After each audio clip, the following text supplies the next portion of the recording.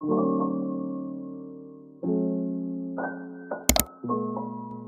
you guys for tuning into my channel. If you don't know already, my name is Alicia, and if you have not subscribed already, make sure you hit that subscribe button. So today's video, I will be doing these nails. These nails, oops, I still gotta put gel on here. These nails, using these press-on in like an almond shape from Shein. I'm not sure if I have this in my Shein haul or not, but if not, still go check it out. And I'm also going to be using some Born Pretty, some of that pink jelly collection. Remember I told you it would be perfect for French, but they also sent me these colors right here. So if you want to see how I got this set, make sure you stay tuned. And please make sure you like, comment, and subscribe. And let's get to the video. So I thought I already had my sizes, but I don't know what went wrong. I'm gonna use that because that was supposed to go on this hand. Again, I'm not sure what did I do wrong. So we can put that one back. This one goes on that finger, that's the middle finger.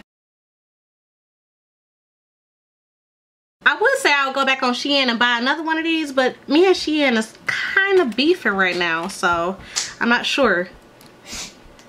So I'm gonna switch out my battery and come back. Hopefully my other one is charged, because this was a spontaneous video. I want to maybe add striping tape to the center of these, but yeah, I gotta change out my battery. I'll be back. Okay, so I typically have a towel on the bottom of here so it could be easy cleanup for myself.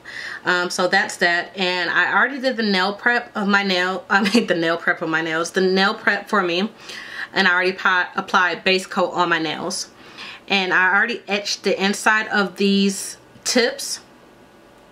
And I'm actually left-handed, so that's why my left hand is done first, because I actually did them as press-ons. So I already did everything as far as applying my sunscreen, my base coat, my nail prep. And so we're about to get started on applying the tips. I'm undecided if I want to do the nails like this on this hand or if I want to do the full color. Let me know what should I've done down below.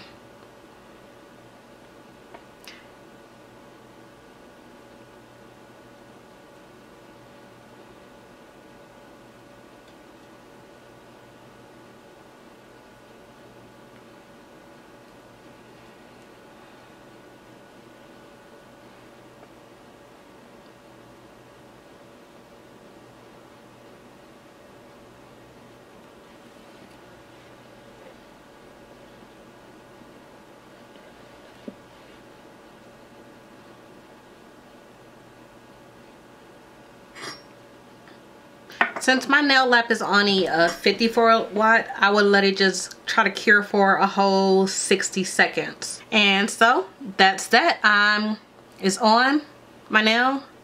We do have a bubble right there, but let's see if it lasts or not. Let's see if it lasts. So yeah, I'm gonna go through, apply the others, and then be back with the next step.